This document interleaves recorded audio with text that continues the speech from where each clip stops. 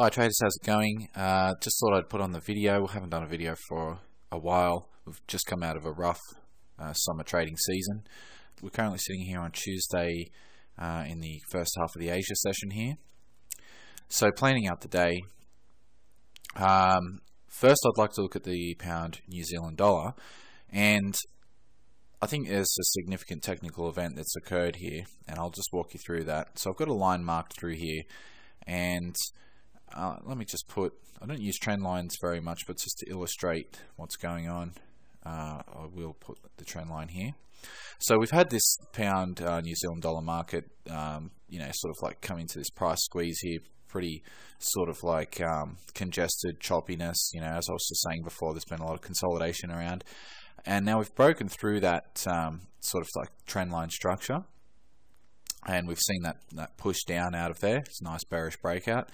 And we can see here that this level here is a previously significant level.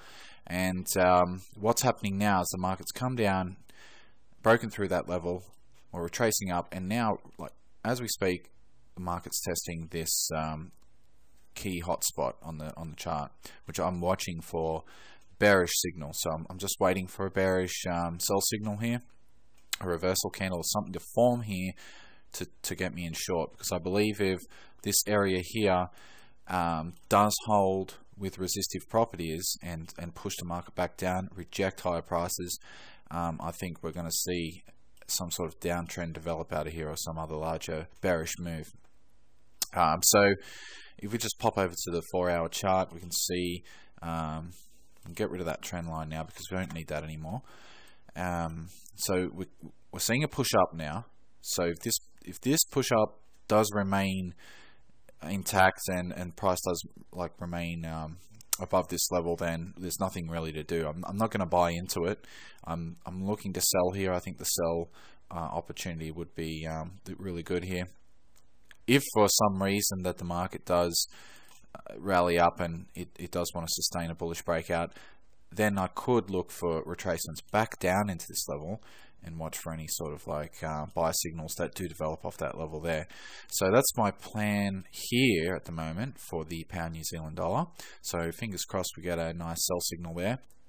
Hey everyone, so there's been a bit of progression here on the pound New Zealand dollar trade idea. I did get an alert from my battle station indicator that there was a 1-hour bearish rejection candle. So I've checked it out. So just flick over to the 1-hour chart, bring that in focus. You can see the battle station indicators highlighted that, let me know that it's there. So I've decided to trade the breakout. So we can see that the sell stop has been triggered here into a sell trade. I placed my stop above the highs there, and basically if the market comes back up, breaks those highs, scrap the trade, don't want to be in it anymore. And you can see a lot of people don't do this. I leave a bit of a gap there between the high and the actual stop loss, and that sort of zone there will accommodate for the spread. And we can see the spread here is about 7 to 6 pips, pretty wide on the on this cross pair, but I've left about that much there just to accommodate for that, so there's no early stop outs. So using the 1-hour chart as a bit more of an aggressive entry. I don't do this too often. Going back to the daily chart, I just really like this area as a sell zone. I really like how this market's transitioning from breaking all these technical points, and we broke that trend line.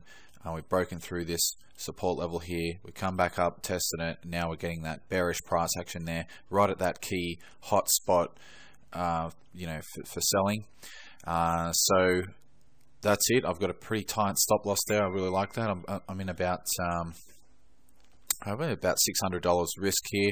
Nothing too significant, but there's plenty of reward here. I could probably make a few thousand if I hold this trade out, and I'm going to do that. So we'll see what happens. Hopefully that we get a bearish closing day here too. That would be some that would be nice to set the trade off, and that will leave a daily signal as well for anyone who wants to swing trade on the daily chart there as well. Get in, sort of like, but like I said, the entry I'm using is pretty aggressive.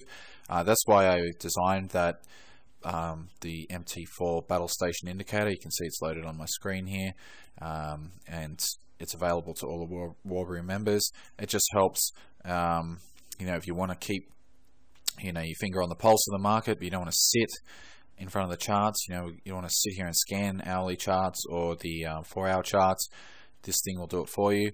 As you can see, it's marked a few other different candle patterns there that I've programmed in. I won't get into that here, but I just want to focus on this trade solely, and just show you how the indicator will let you know. It's not so much a, you know, buy on Q sort of, or buy or sell on Q sort of like indicator. It's more like it lets you know something potential's there, just so it gets your attention, and you can come to the charts and just sort of check, you know, if the pattern that's detected is worth trading or not. And in this case, I do think it's worth trading. So I'm going to let this one roll out, see how it goes, and I'll come back with an update video very shortly for you. Hey everybody, back with an update as promised. You can probably see by first glance here that the trade worked out very well. It certainly did, and here's my initial entry up here, and we can see that there was a very nice move out of that. I did tell you guys that there was potential for this move. If this trade was going to play out, there was a potential for a move that could potentially make me a couple of thousand. So you can see this is my real account. No smoke and mirrors or tricks here. We can see there with Go Markets. And you can see this trade did end up making me just over $7,000. Now my initial risk was about $600, and you know, we're walking away just over $7,000 here. So that's about 1 to 13, you know, return on risk, 1 to 13 risk reward ratio. So 1 to 13. And you know, to put that in another way, that's 1,300%, you know, return on investment. Now, this is just a good opportunity to show you how powerful swing trading can be, and you know how much money you can actually make if you actually get the discipline together to hold these trades open. Most of my money that I've made has been through trades that have been open that longer distance, you know, at least a week or more. This trade has been open for about 3 weeks or so. I closed it, I think it was yesterday, and I've just had the time now to come and conclude the video. Now, a lot of traders really struggle with holding positions open, you know, with that element of fear of losing profits and stuff like that. But you know, if you're in and out of the market at too high a frequency, you end up like only taking small bite-sized amount profits, but your risk is much more significant, and you get that negative risk-reward ratio continuously occurring, and that keeps chopping away at your account. It, you know, has a negative effect on your discipline and your mentality. I'm telling you, these swing trades that you just set up, forget, and let them go for a week or two. You know, it's so much better. You know, you just continue on with your life, let these trades play out, and just come back and basically plan the trade out, and then, you know, trade the plan. So my plan here was to let the trade run for as long as it can until I got a really good reason to exit the trade, and that's just been this week now. So my reason for exiting is I've almost thought I was going to exit on that counter trend rejection candle there off this support level, but I thought I'd leave it a little bit longer. I thought maybe it'll just retrace up to the mean value and come back down, but the market did break back down and sort of like busted below that weekly support level. Then it's basically recovered quickly and come back straight up, and now we're starting to see more bullish rejection candles develop there, and then, you know, higher prices continuing to follow through. So I thought, okay, time to get out. Want to walk away with this with some profit. And what I'm basically going to do here now is Waiting to see what happens on the next decent test here of the mean value. You can see there's a bit of a resistance level through there. So any strong sell signals that occur here, I may consider, you know, getting back in and catching the next leg of this downtrend. But for now, I'm out. Really happy with the trade, and more so happy with myself for seeing the trade plan through and having the discipline to do so. And yeah, just wanted to show you guys how good swing trading really is if you have the patience and discipline.